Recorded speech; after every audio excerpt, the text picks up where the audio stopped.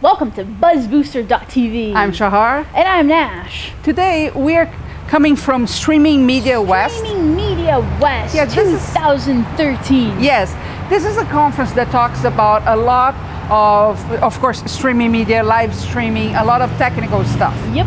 And the reason we want to talk to you today is that we saw a recurring topic in many sessions. Yes. There was the storytelling part. Storytelling, crucial. You know, I would say even that we are really coming to the age of business storytelling. That's right. Right? If we don't pay attention to that, we are not going to have success in our endeavors with video content, right? So here we watched a very interesting conversation about this, the new way of storytelling, where some points were highlighted to make a successful video, because it's way more than what camera you use and what kind of device. All those things are important, but the fact is that if the story is not well told, if the content isn't good, you don't get your audience. Yes, exactly. And without an audience, who are we? Right. Right? Okay, first one that they pointed out is that we now live in a liberation of format when it comes to video. Okay, what does that mean? Tell us. That we don't have to stick a story to 23 minutes or 43 minutes, right? We are not constrained anymore by those barriers. So we can go with the story for as long as we want to, and that is necessary. I thought that was a very good point, because up until now, with traditional media, the timing it's crucial. It's elemental because of advertising and all of that. It had to be, you were constrained to that time frame. And now, like you said, it's as long as I need to make it interesting, or as long as my audience needs it, or however much, I have that ability to fluctuate the length of my content. Exactly. Now, of course, we know that depending on the device that people are watching your content, the length of a video tends to have more traction or less traction. We all heard that online video should be about 5 minutes, for example, right? And people watch on their phones, on their tablets, on everything. But the fact is that if the story is good and it is engaging, people will watch. So that needs to lead, not if I should be using 5 minutes in online video or not. So it's true, depending on the device that they're watching your content from, typically by nature of use of that device, length matters. In other words, if it's on TV, it's usually longer. If it's on an iPad, it's usually shorter than if it's on the computer screen or whatever. But what you're saying is, okay, it's true, these lengths vary according to devices. However, don't create your content based only on that. Exactly. And not only that, we also need to understand that now people consume video content in different devices. So you will have to find a balance of the time for your story that will accommodate those devices, unless you choose to use only one. You only do online video, then you go short and that's it. But then why would you do that, right? And we have to be available for them to consume us however they want. Okay, so you will have to find the balance for your audience, because for your different audiences, different behaviors. Yeah, exactly. Okay. The other thing that they brought out is that we now also have liberation of distribution. Okay, not only distribution in devices like we just said, platforms, you can be on over-the-top boxes, at the same time you're online, at the same time you're streaming live, right? So you have complete freedom here on distribution, but the point that you have to take into consideration is how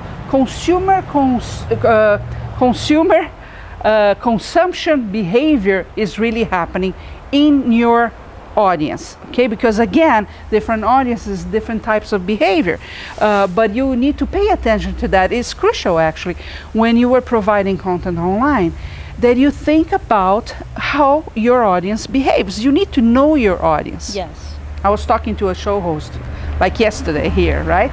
And we asked her about her audience, and she was not clear on that, and that's a major problem. It must be 100% crystal clear who your audience is.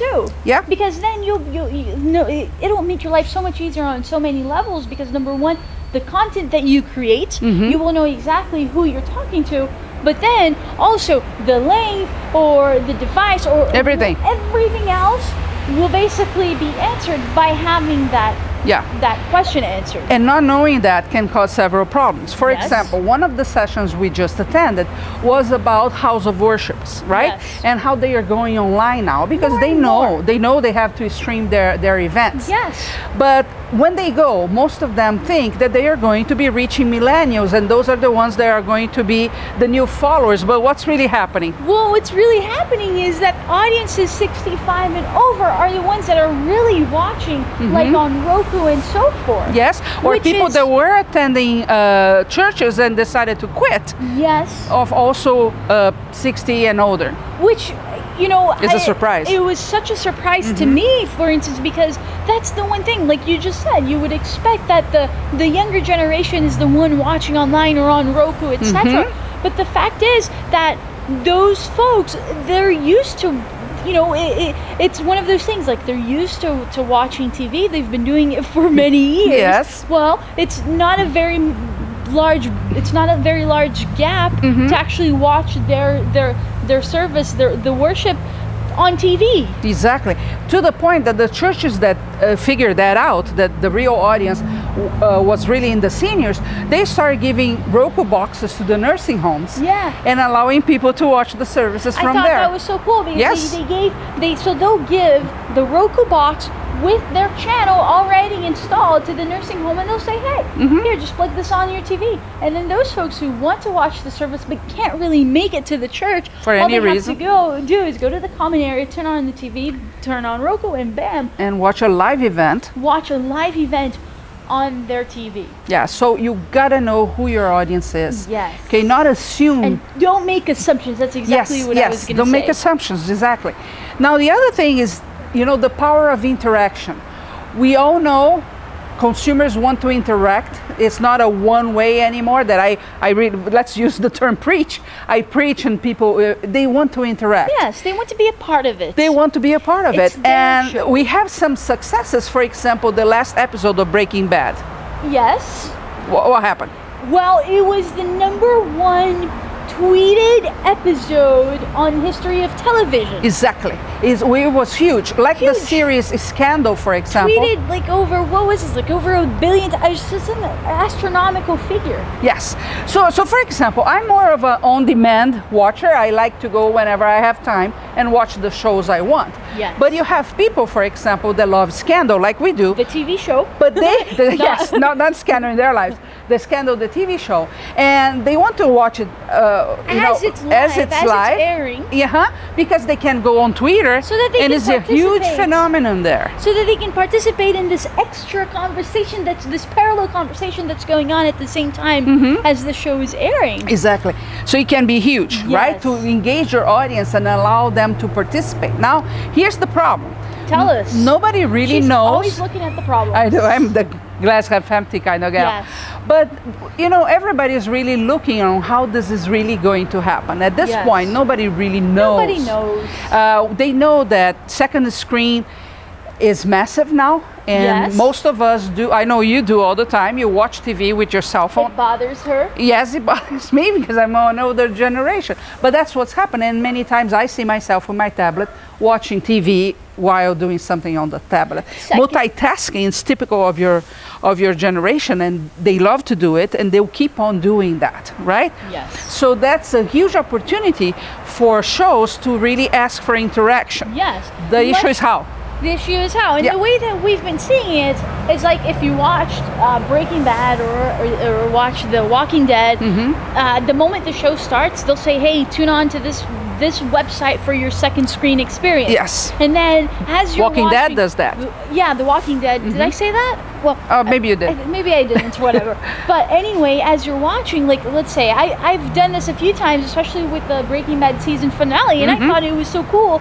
And I actually regretted waiting until the very last Last one, episode to yes. actually try it. Yes. But what was very neat is, okay, so the break comes on, and then they have trivia, they do polls, and you can vote, and so it's very interactive, and they don't lose you during the breaks. They for don't. instance, Yes, because- exactly. Because you're engaged with the show even while the ads are on TV. And then it tells you when the show starts again. So it's, So interaction is already happening. Yes. It's going to evolve. And the food for thought, if you're a content provider, if you make videos, is really how you could foster that. Maybe you're the one that comes with the golden key for this, but you know, you have to understand it's coming, it's important, and you have to be thinking ahead, saying and thinking how you're going to provide that. And really quickly, don't think that it's only for the big companies. It's like, okay, sure, but I'm not the production company, that the people behind Breaking Bad. You know, so don't think that it's only for the big guys, because the fact is that if you understand how consumers are behaving and you understand the trends in your own shows, even if you're a smaller business owner, you can adapt and make it so that it aligns with their current behavior. This is a good time. It is. Really for you to wake up and understand that you're not looking for millions of views in whatever content you're producing. This is less and less going to be true. You know, we saw some people here saying that what's really going to happen is have a multitude of platforms and channels and shows, and each person with its couple of hundred viewers. That's quite possible to happen. Yes, but those couple hundred people will be super aligned and super concentrated. Engage with you and your real audience, which again, for business owners, can be a huge deal. Matters more than just numbers, right? I'm talking you don't to need the a million exact people I need customers, to talk right? to. You need a bunch of good customers that are willing to buy from you over and over again. That's all you need. So take this concept of millions of views. That's for cat videos, you know, and stuff like that, you know but what I think, not for business. I think that's kind of the old school mentality, traditional television mentality, kind of seeping through to this new model. So back then, or with the traditional media, millions of views matter. Yes. A lot more than they matter different nowadays, because it's too broad. But with online, it's not. It's very specific. It's very narrow. We have specific content for a specific audience, and that's what you're looking for. Let me give you some data. Entrepreneurs like data. Okay. So here we have adults today in the U.S. spend 40 minutes on average a day consuming online video content. 40 minutes a day. Yes. So for you to have an idea, adults. Adults. That's a crucial point. Yes. There was 140% growth in video consumption in the last year. 140%. 140% just in the last year. And guess who is the winner when it comes to prime time? Ooh, tell us. No, you tell us. Well, okay. Netflix. It's actually quite... I was astounded when I heard this, because during prime time, so it's from 6 to 10 or something like that, they consume 30% of the bandwidth. So 30% of all the internet that you can think of... Don't fly. is actually being consumed by Netflix, by people on Netflix. And when I heard that, I thought, wow. Yes. Because you know what? That's exactly what we do. Exactly what we do. It's like 8 p.m. we'll sit there and we'll just do Netflix. I think I have this light on my face. Yes, you do. And you know, they call that binge watching. At least that's what we do, binge watching, where we'll watch like 10 episodes of Scandal or Damages, like in one sitting. Exactly. People. So again, understand, behavior has changed, and for you as a business owner, you need to adapt to that and understand that. And it's not just the younger generation. Like she said, just with one stat, adults, for instance, 40 minutes a day of video consumption. Yeah, I'm guilty of that. Now, what people like to watch in categories. So really fast. News. Number one. Cooking. Wellness, business and economy. Exactly. Yes. So those are the main categories that people. And here some suggestions on how you can have a hit show. Suggestions. 3 things for you to think about if you're trying to produce online content, video online content. Okay. So first of all, your video needs to be promotable. Okay. This is not only I can have advertisers and sponsors is a question you have to ask if your content could host that. But also, oh my goodness, I just forgot blank. blank. It's just a blank. Age factor. Oh, to have your unique voice, to have your show in a very personalized way. You don't want to copy what's in traditional media. You don't want to go exactly for the same recipe. It has to be unique to you. Unique to you. That's very, very important. We want you. The second thing, it needs to be snackable. Snackable. Yes. When you're producing, when you're producing content, you want it to stick. Okay, you remember on traditional TV, on series, you would have the cliffhanger that would make people come back again. To the next episode. Well, you don't have to use that tactic because maybe what you're producing is really not episodic in that sense. But what makes it stick and creates engagement with your audience? What elements, what things can you do that will create engagement? Yes, and of course, if you heard up to this point, we already told you. We talked about a few. A lot of things that you can do really to create engagement. Yes. And the last one is shareable. Shareable. Right? You need to make it very easy for them to share your content. Yes. Provide them with all the social buttons. Everything. Use your leverage in social media to ask people to share. Exactly. Okay. This, according to Yahoo, is the recipe for a hit show. According to Yahoo, huh? Promotable. Promotable. Snackable. Snackable. And shareable. Okay, so these are the things that you have to think in your show. If you're doing that, fantastic, keep doing. If you're not, how you can improve that. See how you can do it. Yeah, improve it. Good stuff, right? Excellent stuff. You know, for us, it's the same thing. Every time you share, you give a thumbs up, you leave a comment.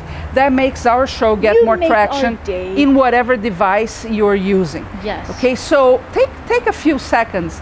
Give us a thumbs up. Leave your comments. Yes, tell us what you like and you don't like. We have thick skin. Yes, we do. What you don't like? Not really. I cry every time somebody gives me a thumbs down. She does lose sleep, but that's okay. That's okay. I have to grow. Yes. And share. Tell your friends about it. Spread because the word. That's what makes us keep doing this. Okay, and I think that's it, right? That's it. Okay, see you next time. You know what? Go take action. Go take action. Share. Well, share and in your own videos and your own things. Yes, of course. Go take action. Yes, but take care of our share. But you can start with sharing the word. Yeah, you get used to share and then ask us to share yours as well. It's like good karma. Yeah. All right. See ya. See ya.